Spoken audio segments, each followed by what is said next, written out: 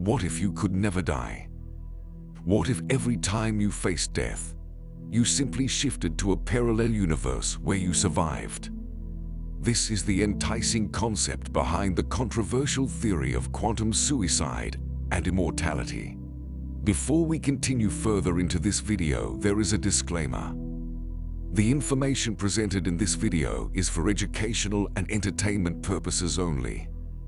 None of the activities, experiments, or concepts described should be attempted.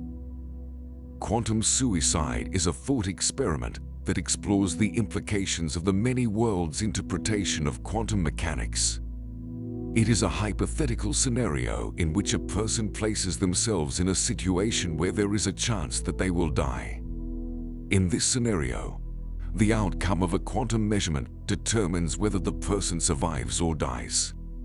If the many worlds interpretation is correct, the person will always survive in at least one universe, regardless of how many times they attempt the experiment.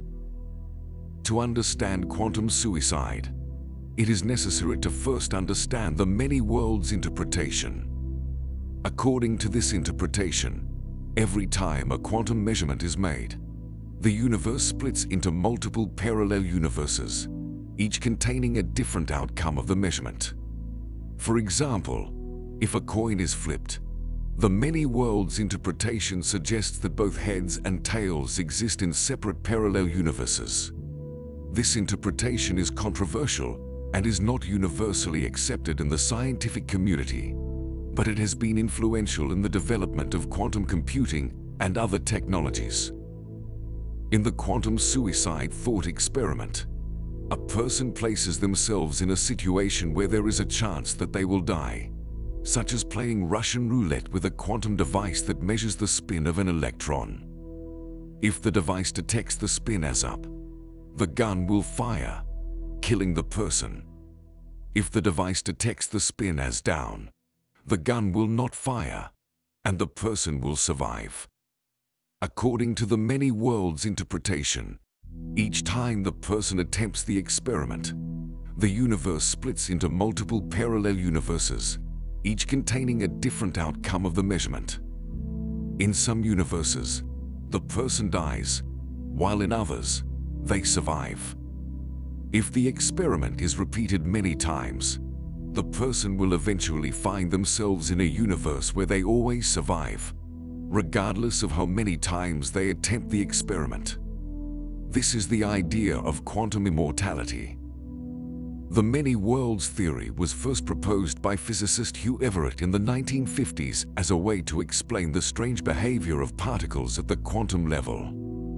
At the time, the theory was met with skepticism and was largely ignored by the scientific community.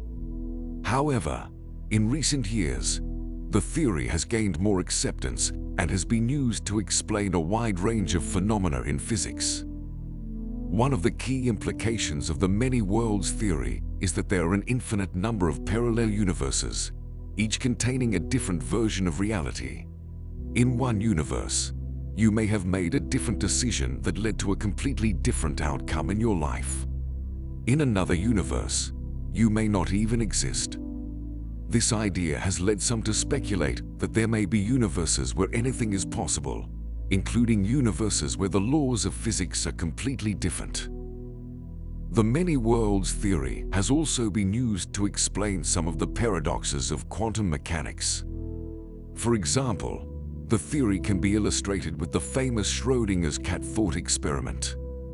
In this experiment, a cat is placed in a sealed box with a vial of poison that will break if a radioactive atom decays.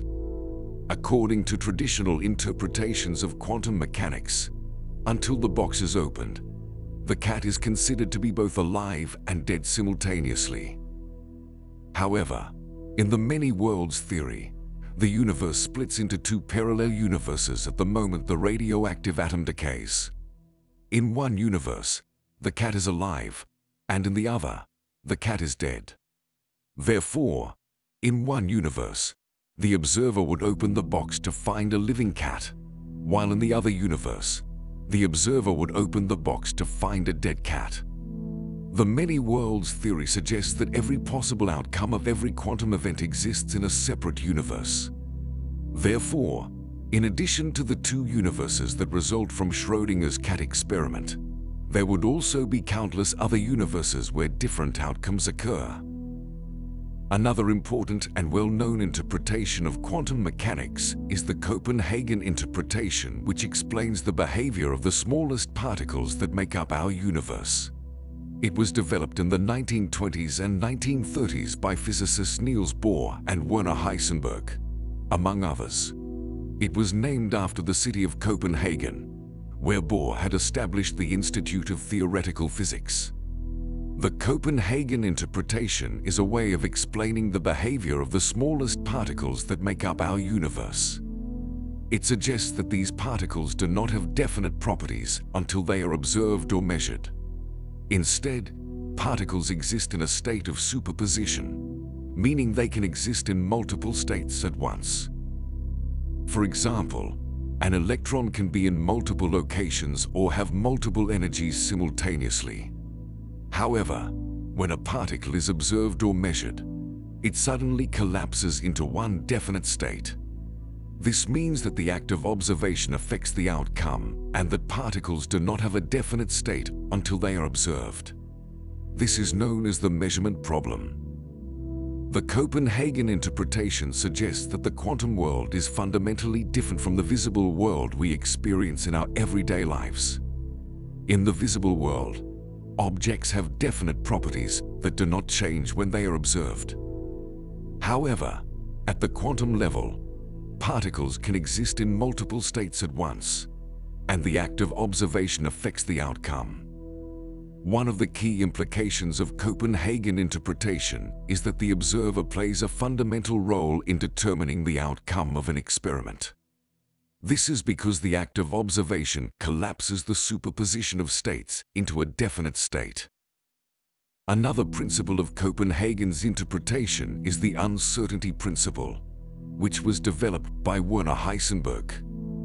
The uncertainty principle states that there is a fundamental limit to how precisely the position and momentum of a particle can be measured at the same time.